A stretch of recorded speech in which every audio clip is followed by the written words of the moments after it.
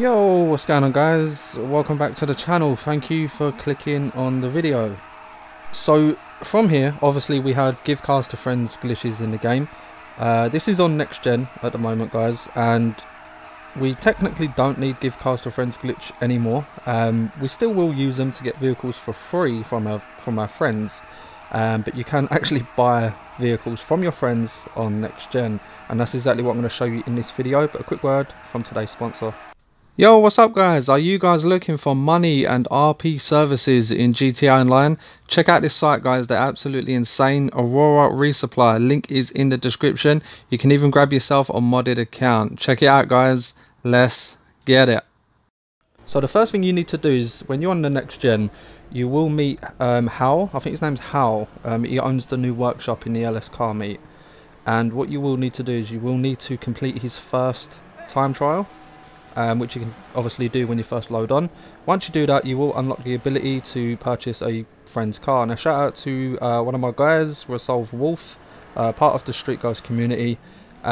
He's let me buy his car, and as you see, it's 2.4 million, and it's got F1s on, it's got a Yankton plate on, and guys, I'm not kidding, when you purchase it, you literally keep everything. Even if you have a Yankton plate, it will give you a clean generic plate on top of that Yankton plate.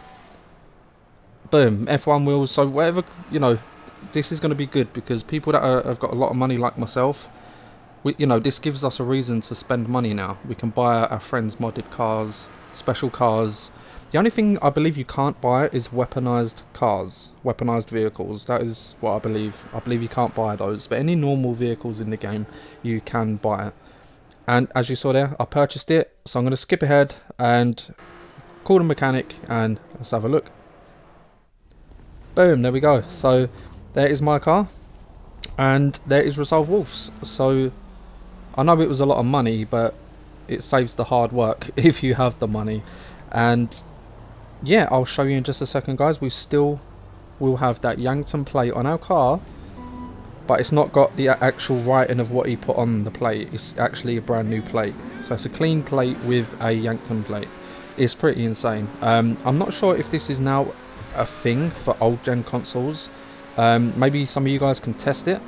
But then again, you do not have Hal's workshop to basically customize for the next gen.